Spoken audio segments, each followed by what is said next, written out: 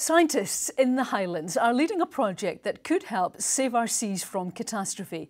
Plastic pollution is being tackled in a joint initiative involving the University of the Highlands and Islands and the European Space Agency. Ian Ramage has the story.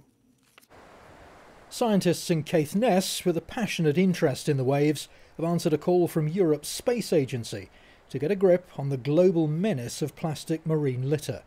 Pioneering use of thermal, infrared, drone cameras will gauge the pollution, making it easier to detect at sea level.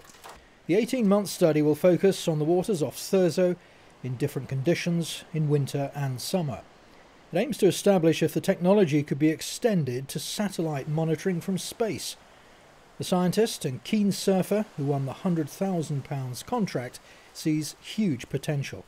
They were looking for novel ideas to monitor plastic pollution from the seas, from space.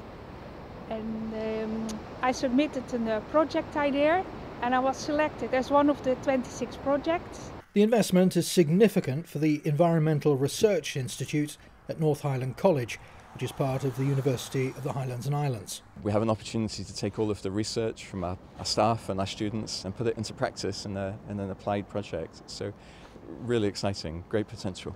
The scientific work that's been carried out here in Thurso could ultimately expose the world's worst plastic polluters. It hopes to chart the roots of the plastic that's destroying marine environments all over the planet.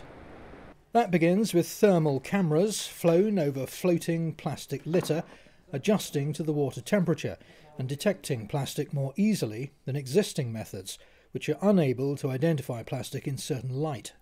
If the water and the air are more or less the same, maybe like it is today here in Thurso, you might not see as much.